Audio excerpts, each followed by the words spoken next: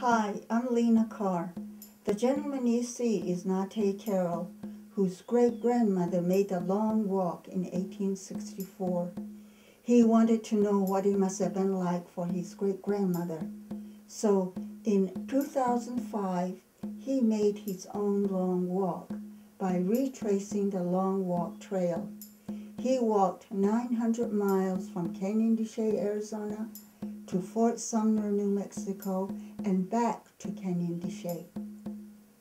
In this film, you'll hear many other Navajo people tell the story of their ancestors, their experience on the long walk, and while in prison under the guard of the United States military from 1863 to 1868. You'll hear from historians, scholars, educators, as well as from the adversaries.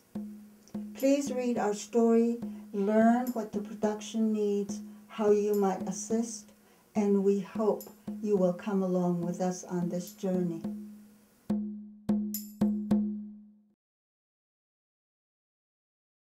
It would be really important for people from other parts of the world to know this about us.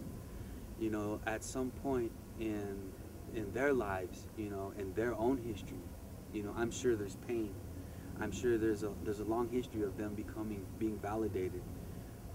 It doesn't matter, you know, whether you're Italian, French, African, Chinese. You know, we're Native American, and this is our history.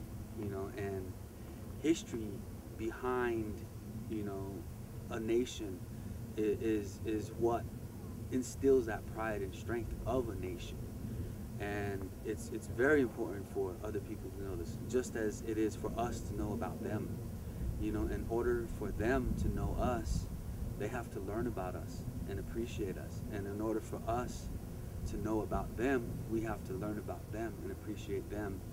And that's where cultural peace comes in, because in a lot of our history, we all have pain.